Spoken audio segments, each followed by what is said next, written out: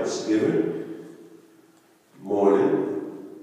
But as I was looking, I saw a moment of thanks in Acts chapter 27. In Acts chapter 27, when Apostle Paul was on a stormy sea as a prisoner. And in the midst of his troubles, he gave thanks, and God gave me a word from this passage. Acts chapter 27, the 35th through the 38th verses. 33rd through the 38th verses. Just as day was dawning, Paul urged everyone to eat. You have been so worried that you haven't touched food for 2 weeks, he said. Please eat something now for your own good, for not a hair of your heads will perish. Then he took some bread, gave thanks to God before them all, and broke off a piece and ate it. Then everyone was encouraged and began to eat. All 276 of us who were on board. After eating, the crew lightened the ship by throwing the cargo of wheat overboard. And when he had said these things, he took bread and gave thanks to God in the presence of them all. It's the New King James Version. It's very easy to thank God when we are enjoying a blessed time, an enjoyable occasion, a dynamic worship experience, or some monumental moment or a milestone in your life. Very easy to thank God. Most often it's very easy when we attend a wedding event, a birthday party. Somebody gives birth to a child, or a graduation, or we look on our check and saw a pay raise. And some of us have said, didn't see that this year. Or receiving an award. It's very easy at those times to say thanks. The words thank you seemingly flow from our lips when someone does something for us, and we consider that a good thing.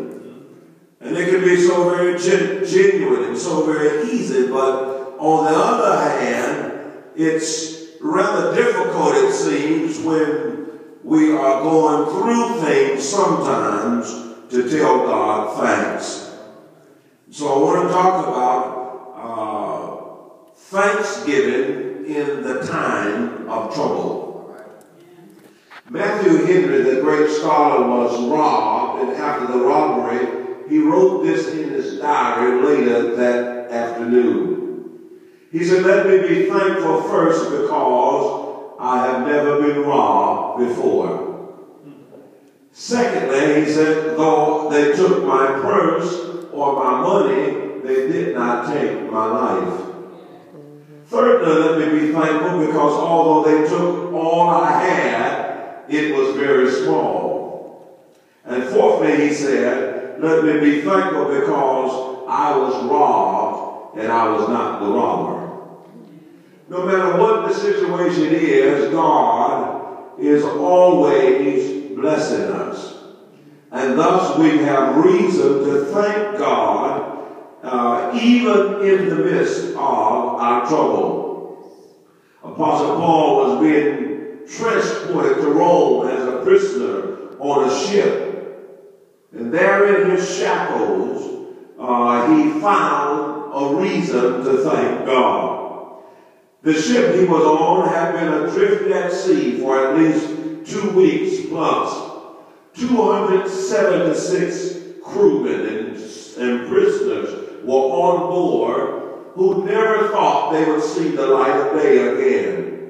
But it's now beginning to dawn, and Paul warned them from the outset not to take this trip, that it would not be fair weather. But you know, sometimes when people are telling us something for our own good, we act as though they're our enemies. And who's going to listen to a preacher who is a prisoner on a ship? But Paul said to them, while it's rough out here, we're not going to die. He further informed them that not only would the storm not take their life, but the trip would not take their life, because God had commanded him to preach the gospel in Rome.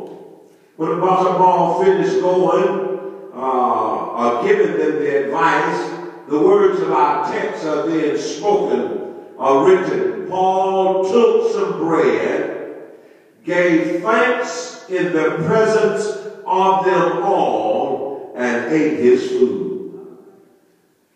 In the midst of a ship that is being tossed back and forth on a stormy, raging sea, Euroclydon, the storm, this man looks at the passengers on the ship and says to them, not one of us is going to lose our life if all of you stay in this ship. And then he took bread in the midst of the storm and gave thanks to God and ate. Now, he had a lot of reasons to thank God, but I'll just choose 5 quickly. I think that can be discerned very quickly. He still had his life. That was a reason to thank God. The storm could have already taken a life, but it did not. He had food to eat on the ship, so he could thank God for his food. But thirdly, he could thank God that he had an appetite, because a lot of people have food with no appetite. Come on.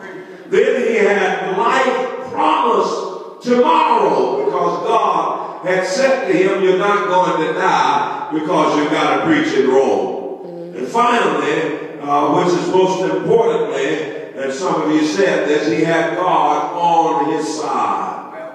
Apostle Paul was a prisoner. He was at storm. He was drifting. There had been darkness for many days, and everybody knew they were in trouble. But don't you think it's rather strange that in all of the darkness, in that ship being tossed back and forth, I need Brother S.D. Hurd here now, because he talks about being in the military and how one night he didn't know if they would make it because the ship was just going back and forth and they were all praying for life.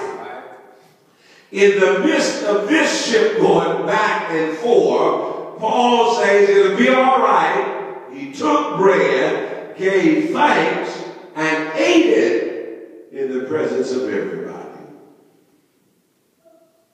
That's rather strange, isn't it?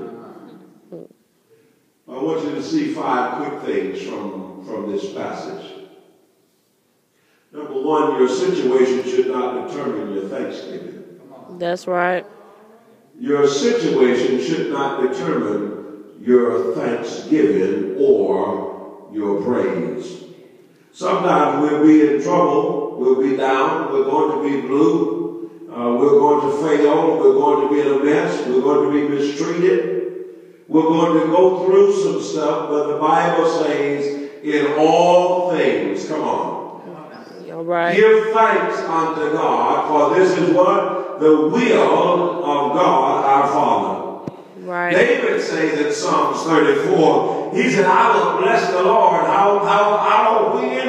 At all times, and his praises shall continually be in my mouth. So even though I'm going through a storm, my situation will not determine my thanksgiving. Somebody say, thank you, Jesus. Thank you, Jesus. Apostle Paul is good, not only in this passage, but it seems to be the expression of his life. Because no matter what he was going through, this man would not allow his situation to take away his praise. I know we sing the song, after all, I still have a praise inside of me, but sometimes folk don't really have it. Apostle Paul had it in Acts 16. He's in chains again. He's in stocks. He's in prison. He's separated. He's in the inner prison from the rest of the prisoners, Paul and Silas.